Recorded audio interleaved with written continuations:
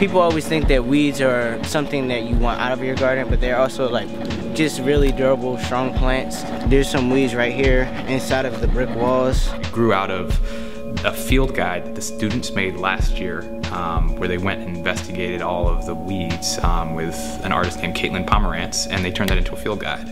That field guide was given to Kim Beck, who then designed a mural. No better way to nurture community growth through just connecting with the environment around us, which includes the plants. We learned about 15 different plants last summer, and we put them together and made our own personal field guide using the paper that we made. Some people use them for food, some for medicine, some have like religious significance. By next year, all of this out here should be looking real different. New paint, new playground, basketball court. Some of the plants that we actually drew and some of the students here at Mastery are incorporated into the mural that's behind me. My favorite was the princess tree. When you rub its leaves, it smells like peanut butter, and I thought that was cool. I remember princess tree came from Asia. Yeah, this one comes from Asia too.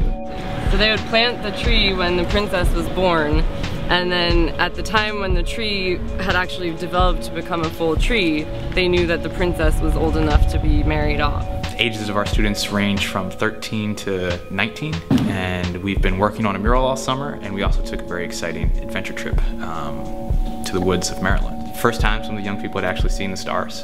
Mural Arts is one of the few organizations where you're able to do work that is social and creative at the same time, where you can kind of try and pursue your development as an artist and as a social agent for improving other people's lives, and that's a beautiful thing.